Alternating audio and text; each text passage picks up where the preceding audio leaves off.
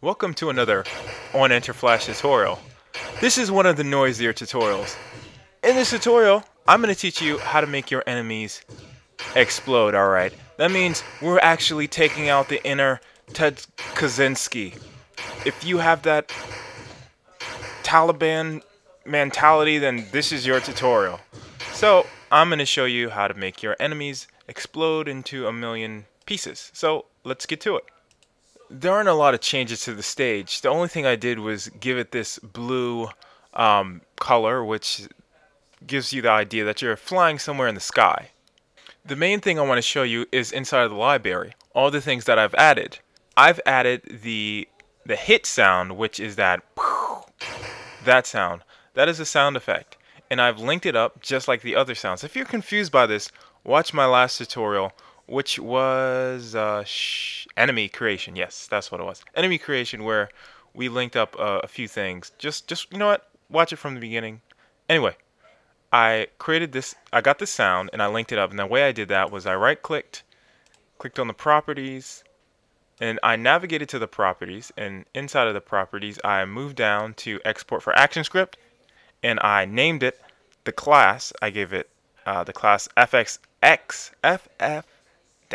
SFX underscore hit, and this is the name of the class, and this is what I'll be calling using ActionScript to get that sound, the sound. So back into the library, I have an explosion, which I'll play for you really quickly. This explosion that I created, which you can easily make with a little practice, but the important thing about this explosion is that it's linked up to the library. So right click properties and you basically go through the same procedure, and I named this explosion because we're going to use it via ActionScript, and it's a movie clip.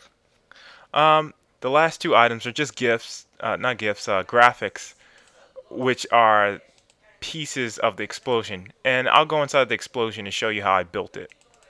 For the explosion, I'll just run through it frame by frame really quickly, showing you how I put it all together. First frame, we want it to be black. The second frame is a blast of white, so that shocks the eyes into seeing a bright flash. Then we go into the big fireball.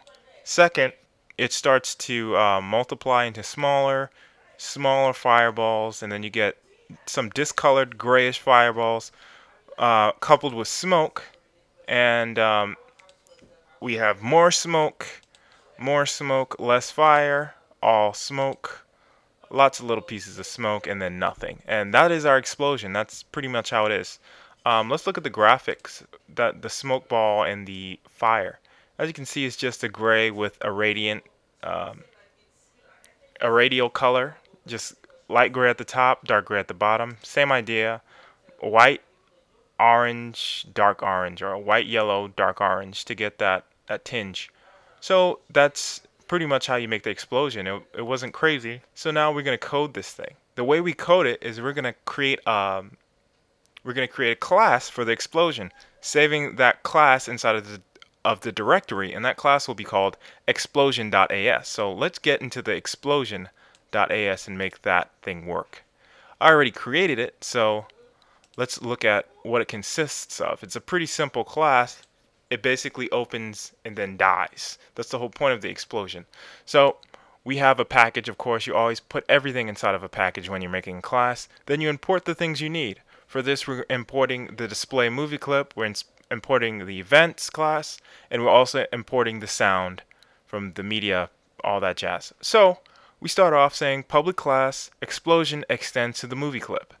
The first order of business within the class is to create a variable, and that variable I call hit, which is a sound, and we assign that sound to that new SFX underscore hit class that we created, which is the same explosion sound that I've been showing you in the library. So we link this up inside of this explosion action script file or explosion class. So now hit is the same as SFX underscore hit. So let's get into the constructor function. The constructor function, same name as the class, the first function that will be run when the class is created. So we add the event listener, which is I call xkill. And basically what xkill will do is see if the frames are completed. And if it's completed, meaning the end of your explosion animation, then it needs to be removed, killed, in other words. And I get that X kill from Linux. Anyway, that's side note. Anyway, what we need to do is play that hit sound, or that explosion sound that we have. So that hit variable, now we're going to name it hit.play. So it plays. It adds the frame, plays the song, or the sound effect rather. And let's get into that xkill function that I've created. The xkill function that I've created is private function, xkill e event. And what it says is if the current frame is equal to the frames loaded, which frames loaded represents the amount of frames inside of your movie clip. For this, I don't remember how many frames are in the explosion, maybe 20 or so. So basically it says, okay, if I'm at frame 1, does it equal 20 yet? And when it does say equal 20, then it will remove the event listener, which is xkill. It'll stop it from running, and it'll also remove it from the stage, because this is where we're going to put the explosion on the stage. So parent.remove child this, which is the explosion. Okay, so how do we link this explosion up? Well, we're going to link it up through the enemy class. So this requires you looking at the other tutorials to understand where we're coming from, because we're just building on top of the last tutorial. So let's go into the enemy action script, or enemy class that we've created. Now we make this enemy class because, you know, eventually we're going to give this our enemy a little bit more intelligence than just seeing if it's shot and making it move down. So let's move on to the code that I've added. Okay, we have this for loop that basically checks to see if the bullet is hit. Rather, see if the enemy is hit. Well, either way it's fine. If the bullet gets hit or the enemy gets hit, somebody's getting hit. If this hit test object is, we're seeing if that bullet target gets hit. And once it gets hit, we want to create that boom.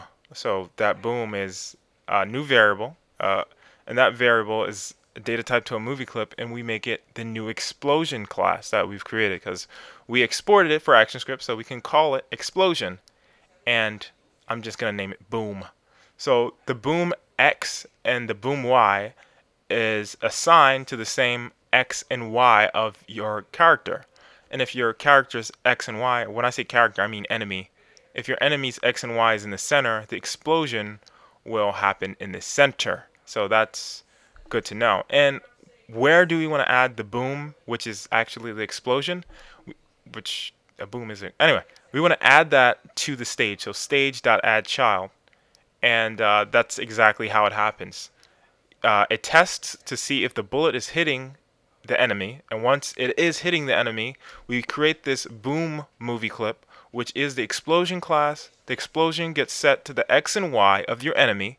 Then the boom finally shows up on stage when you add the child boom. So that's basically it for our explosion.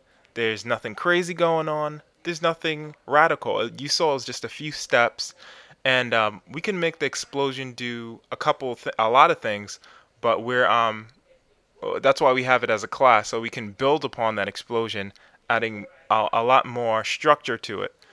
For now, we have a really dumb enemy that knows how to explode and tell if it's getting hit by a bullet. That's most enemies in the world. But anyway, basically that's it for explosions. Really simple. So nothing has changed on the stage. Basically the same thing, just giving your movie a way better effect. So thanks for watching this on Enter Flash tutorial. If you like this tutorial, please rate, comment, subscribe, go to my website and click on an ad or two. Put a few pennies in my pocket. And also, you'll be able to download the FLA. This is really vital because if you're watching this and you just want to get into it, then this is the way to get into it. Download the FLA. Don't tell me, oh, my movie is not working. Well, download the FLA and see if it's working, you know. Look at my stuff, look at your stuff, and see where it went awry. So go to my website, download stuff. I'm not charging you for it. I should. But anyway, thanks for watching. Until next time, I think the next tutorial will be scoring. People have been asking me, how do you do scoring? I'm going to show you. So stay tuned, subscribe, and don't forget to kiss your mama.